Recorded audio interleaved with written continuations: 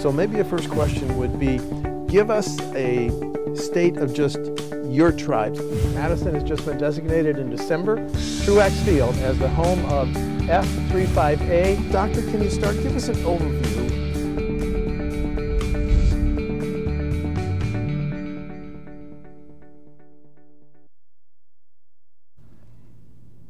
Martha Lanning became chair of the Wisconsin Democratic Party in 2015, and the things she's seen since then. But right now, she's announced that she's not seeking another term as state chair. So, Martha Lanning, welcome back to WisconsinEye. It's such a pleasure to be here. Thanks for inviting me. Why are you not seeking re-election? Do you know, I really believe that the job of chair is it's a very intense position. You need to be getting out all over the state and talking to members and Democrats all over the state. You need to be working with elected officials, finding great people to run for office. It's really like a relay. You grab that baton, you run your heart out, and when you cross that finish line, you've given it everything you've got. And I think to be the strongest party we want it to be, it's time for me to hand that baton so that people can build upon our great success from 2018 and take it to the next level. What's behind door B in your career for you? What's next? Do you know, there are several things that I'm looking at right now, but I'm really focused at this moment on being sure that when I do hand that baton, that we have an extremely well-funded state party that gives that chair time to evaluate what they want to do next and to really take things. And for example, we have 11 people on the ground right now. When I came into office, we had 7 people on staff. We now have 22. Half of them are out in the field. And those 11 people are building on 6 of them come from our field program from last year. So we have a year-round organizing program in Wisconsin that I'm very proud that our team has built. And I'm working hard to be sure that that is fully funded so that when I hand it over, you know, it gives that chair some breathing room to evaluate what they're going to do next. Are you considering working for a presidential candidate, joining the Evers administration, private business, running again for the state senate, which you once did? Yeah, there's a lot of options out there. I can tell you the one thing that I would say is that I am fully committed to being sure that I continue to help helping our neighbors, our next generations, have the quality and the opportunity of life that they deserve. And there's a lot of ways that I can do that, and I'm going to evaluate the options to be sure that I'm using my best skills to further our Democratic initiative. Okay, your party was a key reason in why Governor Evers was elected, but he came to the governing job as a policy wonk. How is he transitioning to be the new leader of the Democratic Party?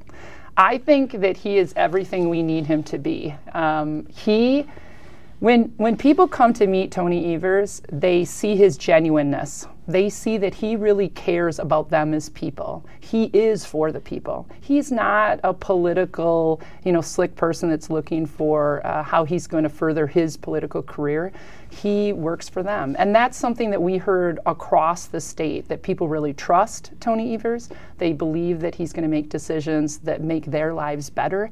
They know that he's going to have to make some hard decisions sometimes, but they trust that he's going to make the best decision for Wisconsinites. Is he too nice, given the fact that Republican legislators have pretty much said, thanks for the budget, but we're going to draft our own? Is he Tony too nice? I don't believe he is. I think that Tony pushes back in a very professional and appropriate way. I think that Tony is going to give our state the best opportunity to bring Democrats and Republicans together. I will tell you that I think Representative Voss and Senator Fitzgerald have clearly proven that they're not very good about trying to do that themselves. But I'm really proud of the fact that Tony isn't giving up, and he's going to continue to say we need to all be working for the people, and he's going to continue to try to make that happen. Does Speaker Voss sound like a potential Republican candidate for governor? And Tony, to you, challenging Tony to you? I definitely think that Speaker Voss seems to be more interested in his career and his career path and the people that can help him with this career than what the people of Wisconsin need. Because over and over again, he's made decisions that are not in the best interest of Wisconsinites. For example, stripping the governor and incoming Attorney General Josh Kaul of the same powers that his Republican governor and Attorney General had. Those kinds of things are not the things that respect the people's voices. And so, yes, I would believe that Speaker Voss is planning for his future. A question on the election for governor. Governor Evers got 36% of his vote from just 2 counties. Dane and Milwaukee. His margin in those two counties, 288,914 votes. You've heard the criticism. Is the party too tied to just Wisconsin's two largest counties?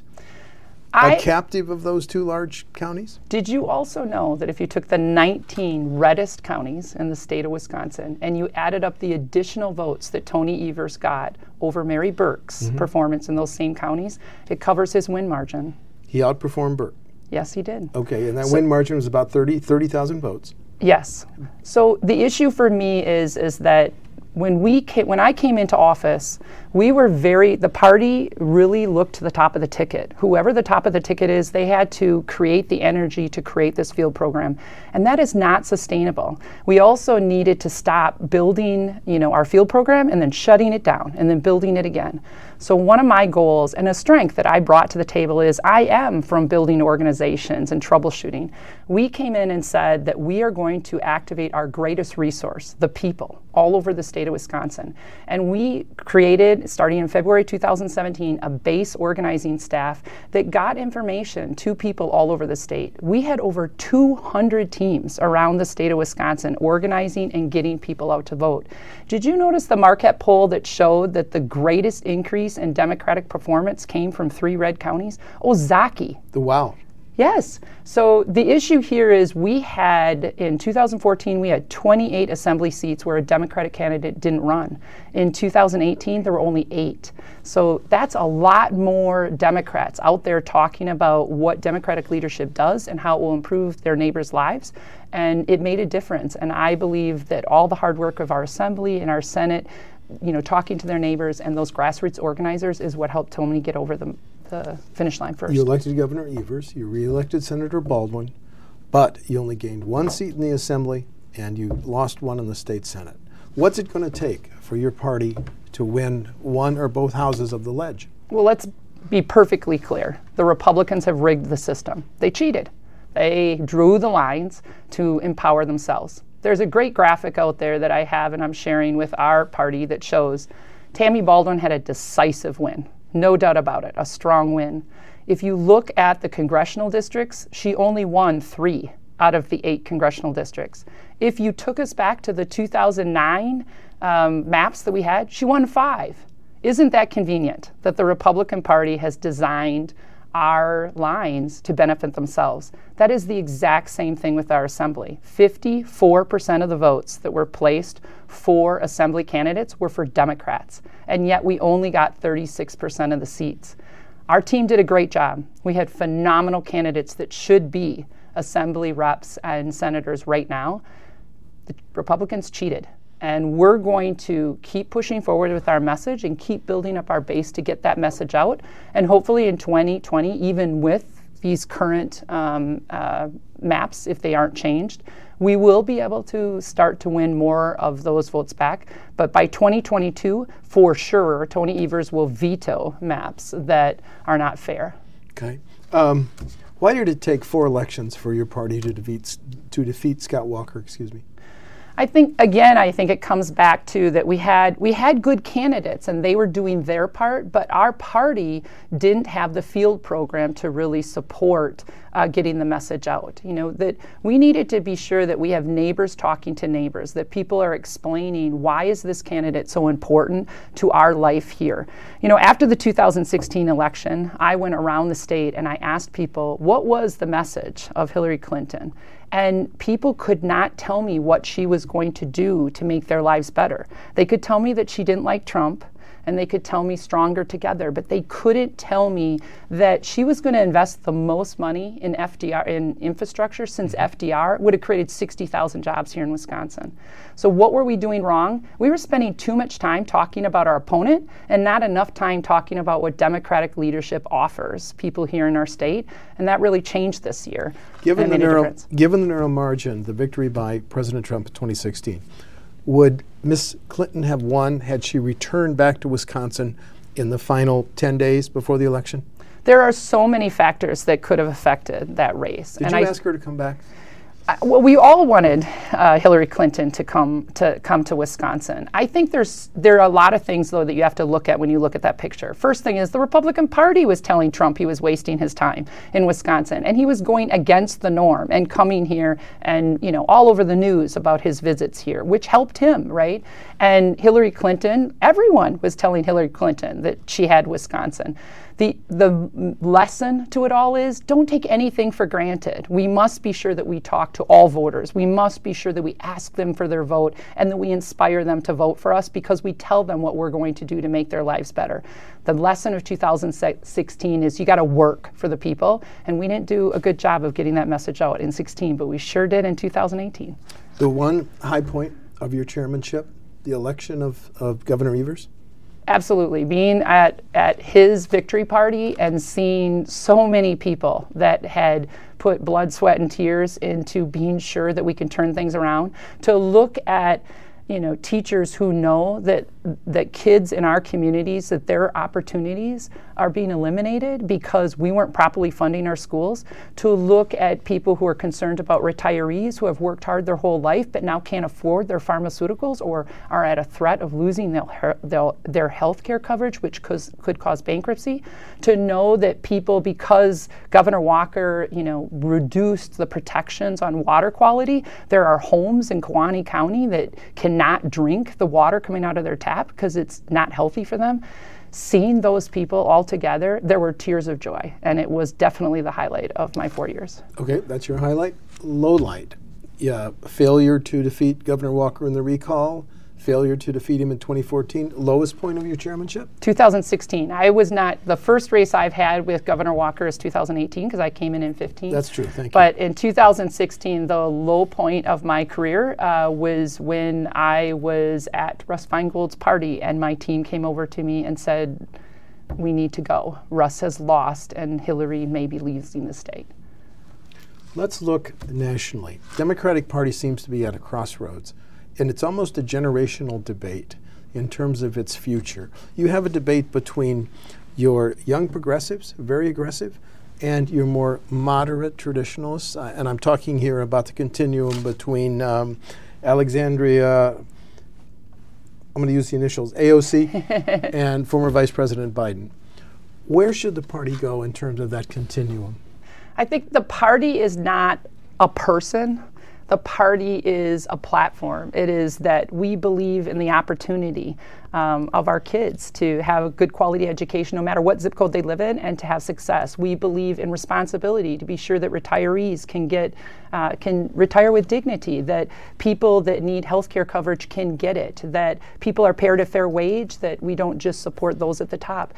We are the Democratic Party stands for a platform, and all of these people are stepping up to say that I have ideas on how we can further that platform, and the choice is the people. You know, I as the chair am never going to tell you which one of those people better represents our platform, because that's the choice that the voters are going to make in that primary. And what I do know is that every single one of them would do a far better job than Donald Trump, who has taken us down a path that is shocking, you know, lifelong Republicans. So it's time for a change, and I'm really thrilled to see so many people stepping up. Well, I want to elaborate on that. You're a member of the Democratic National Committee.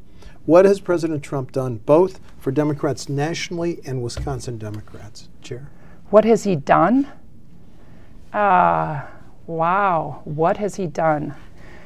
Activated, motivated them to a degree you haven't seen, or will that energy not be as present in 2020?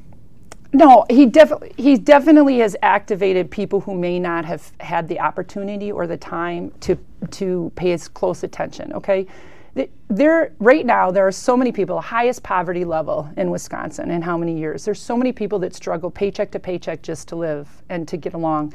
And were they spending as much time paying attention to politics? Do they understand? Do they have the time to really dig in? I think Donald Trump has moved that priority of I need to pay attention to this higher on everyone's list. That this is scary, that we have a man that is talking to the Russian government. We have a man that is complimenting killers.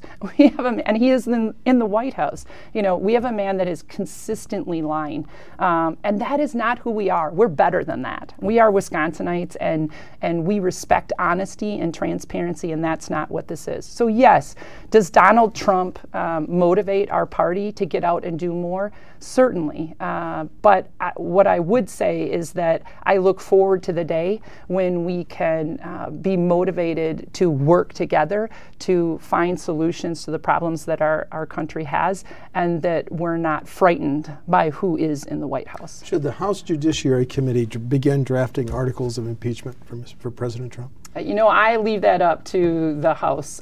Those are very difficult decisions, and the one thing that I would say to people is that when I look back here in Wisconsin, and I really think Wisconsin, people can learn a lot by what happened in Wisconsin, that the extreme change that happened here and what was the result.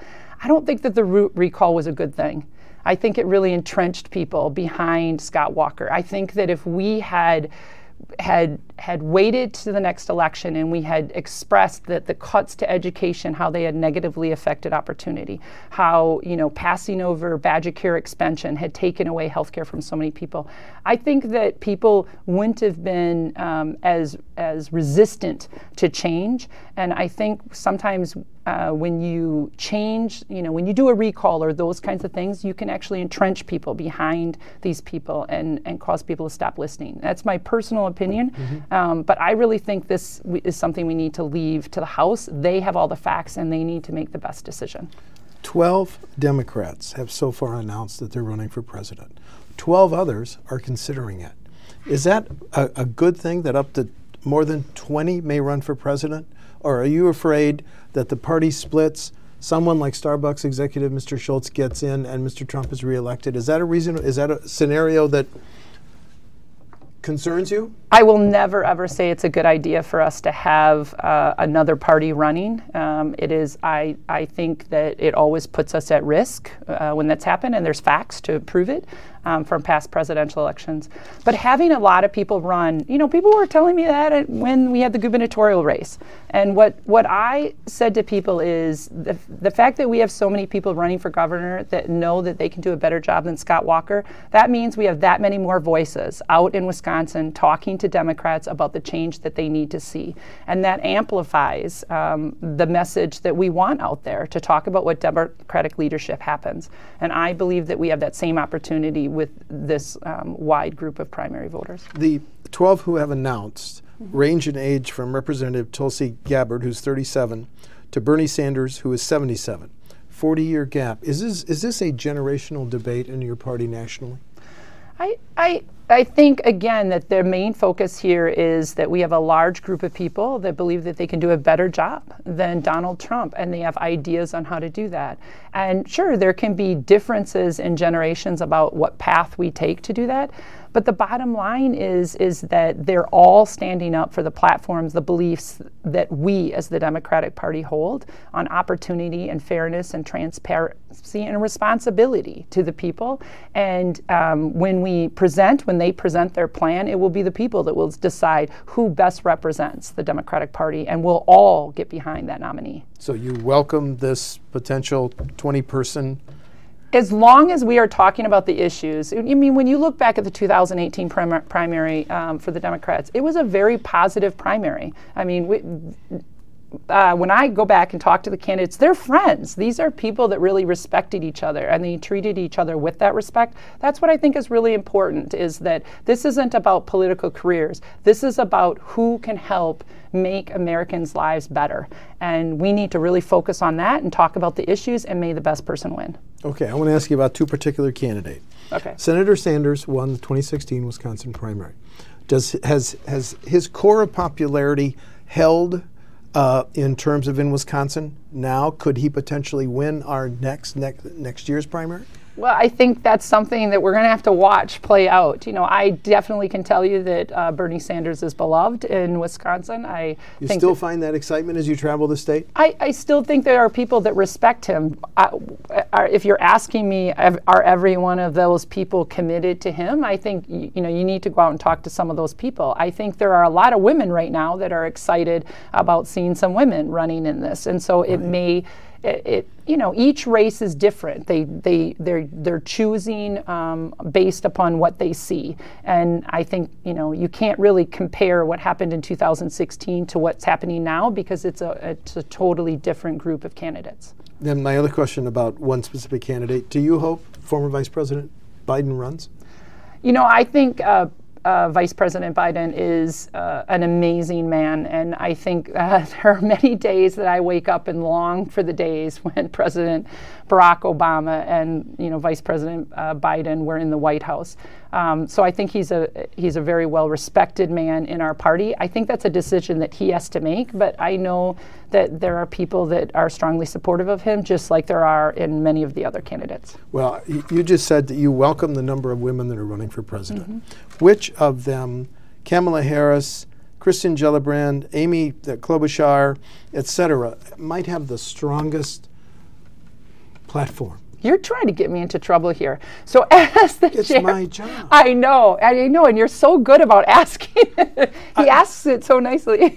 Would have the strongest platform. I'm not asking you to endorse. They That are might be the all next incredible women who are right. talking about, I think that women, the assault by President Obama or President Trump on women has been direct. I really feel for his wife. I feel for the women that have been around him and that have been inappropriately treated. And I think that all women want to be sure that we protect our family and our communities, and we're the nurturing type. And so it does not surprise me at all that there are many women stepping up, and many strong women. I mean, we have some amazing women that are coming forward that have proven that they have the ability to win statewide races, and they can certainly take that to the streets. No doubt in your nation. mind that we could elect a woman president in the next cycle. Yeah, absolutely. I believe that women's voices are getting louder and louder, and as they should, because what we are seeing happening right now is tragic, and we need to bring it back to who we are, and we're better than what is happening in the White House.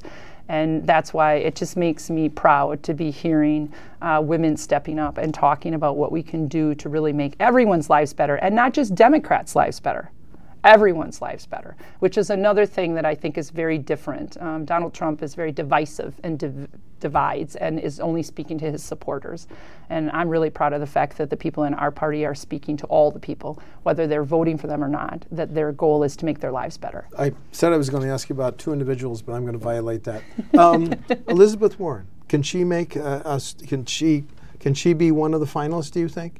I think that just like the other women that you mentioned, that she's an amazing woman who has proven that she has what it takes to win statewide races. She has a very strong following, like the other women that you mentioned.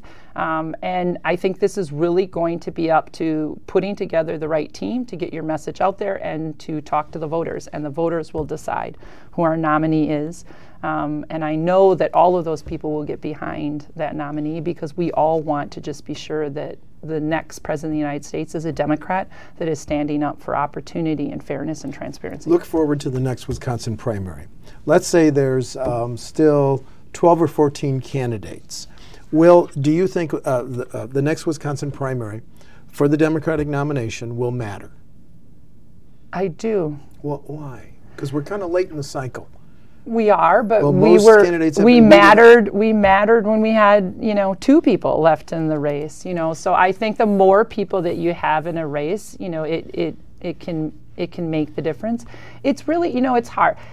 The pundits can come in and they can tell you what's going to happen, but we're all looking in a crystal ball here, and we know that that's not a science, and so it's all a prediction. What I do think when I say about what really matters is Wisconsin matters. We know that it matters because we were one of the states that did not go in the blue direction.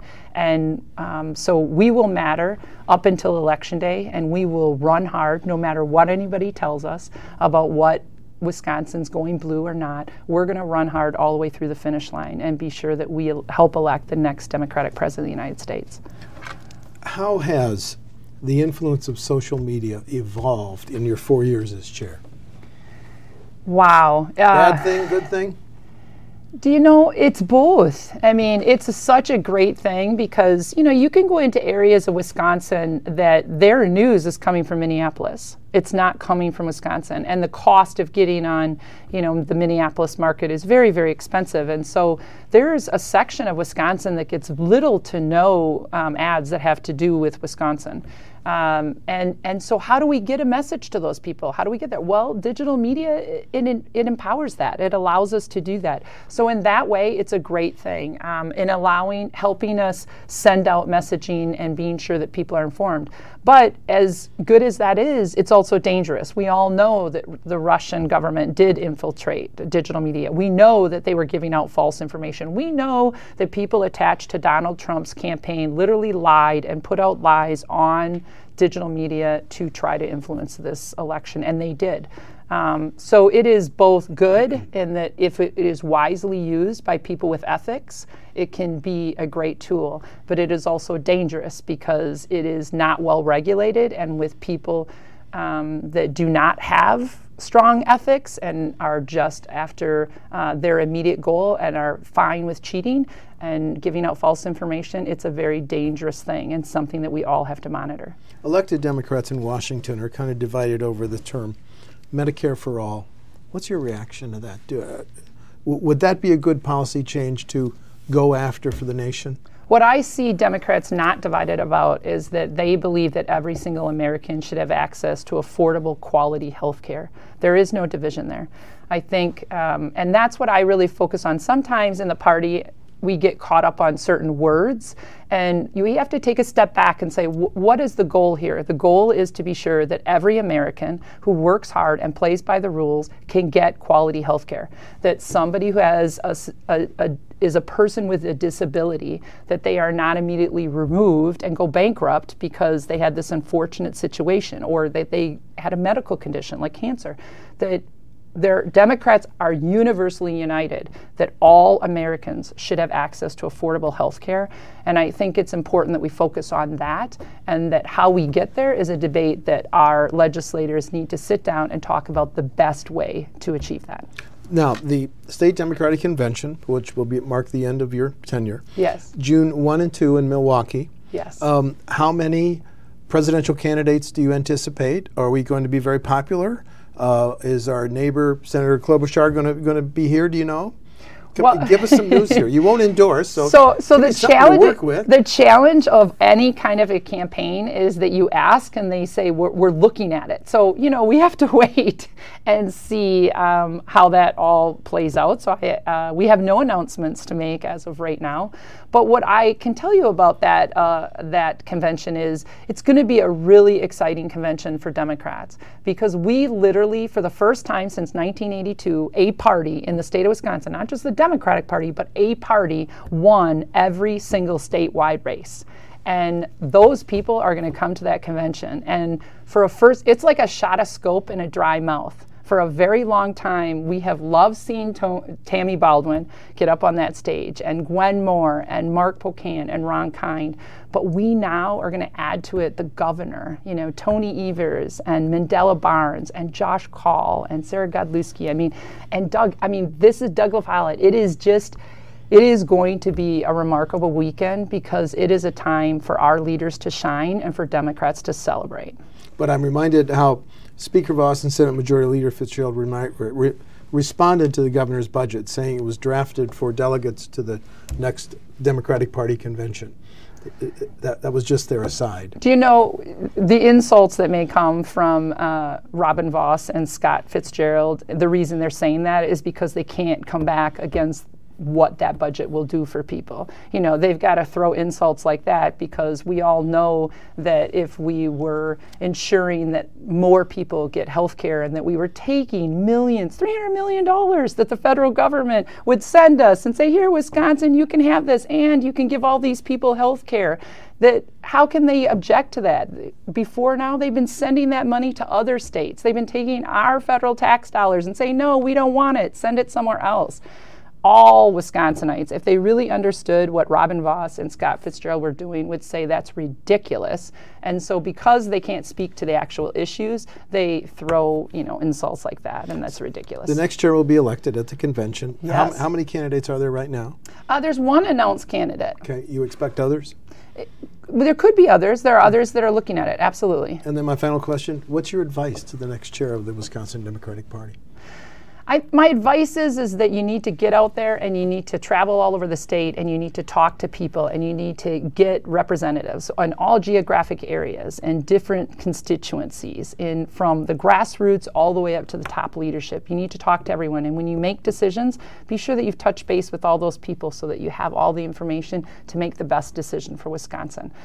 Because this is a difficult job sometimes. There are times where we have competing interests, and it's important that you talk to everyone and they get everyone's input before you make those decisions. Martha Lanning, congratulations on your tenure as chair. Good luck on what's behind door B. Thank you. You sure you don't want to tell us which presidential candidate you want to endorse? You are consistent and persistent. But I keep getting the same answer. Thank you very much. Thank you. Good It was luck. a pleasure. Thank you so much.